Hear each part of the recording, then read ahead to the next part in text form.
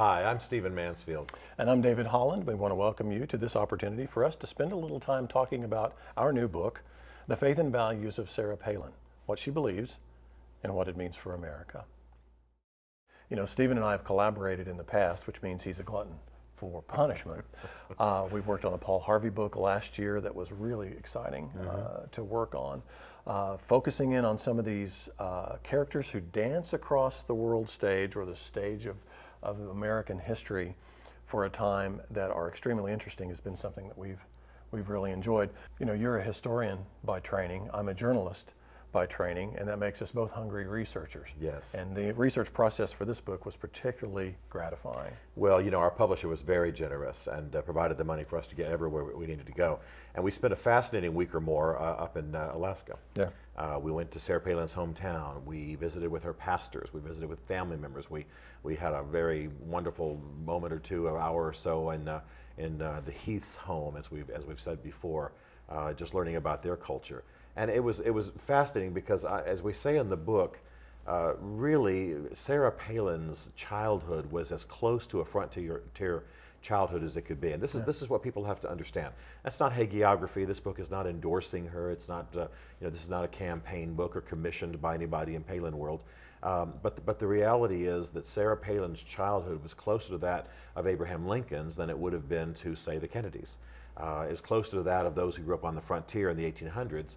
In the lower 48 than to the average person living, you know, just a sort of suburban life today.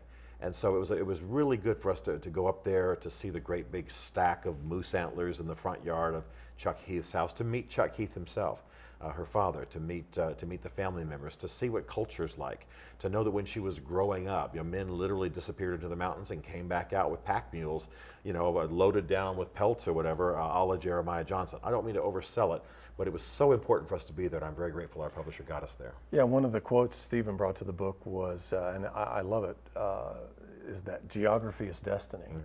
And you really cannot understand Sarah Palin without understanding what it means to be an Alaskan. That doesn't mean that she's anything exceptional. It just means, again, if our goal in this book is to help people understand her, you have to understand the geography.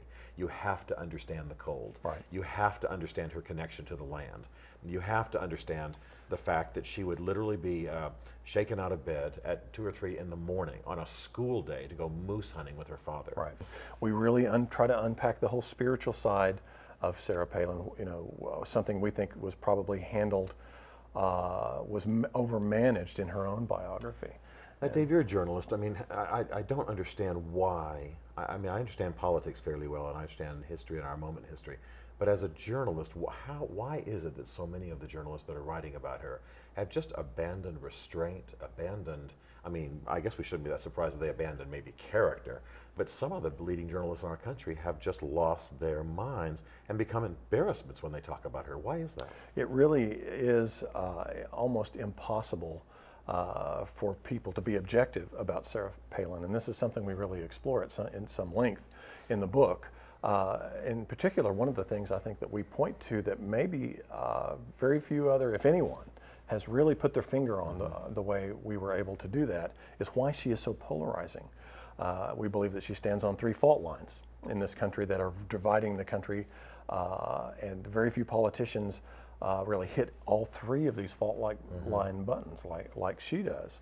The conservative liberal divide, the secular Christian divide, and the urban-rural division that's taking place in our country.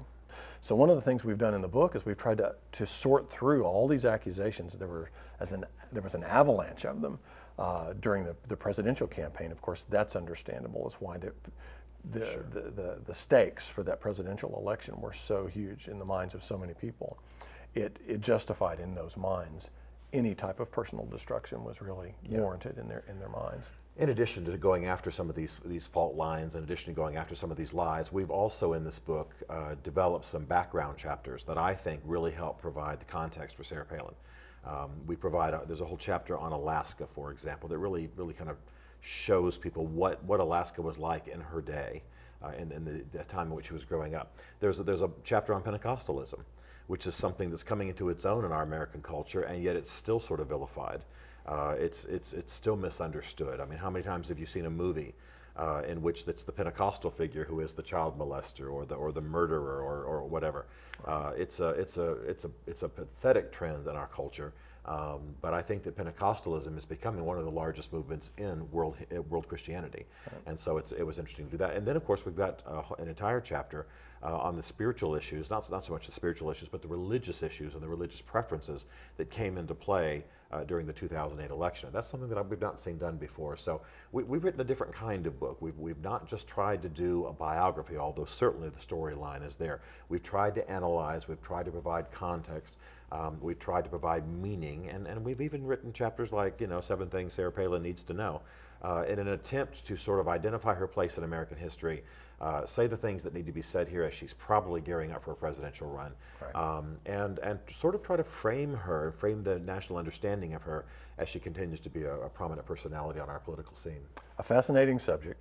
We believe we've handled it in a way that's fresh and interesting to a wide spectrum of people, regardless of which side of this Sarah Palin polarized field that you're on.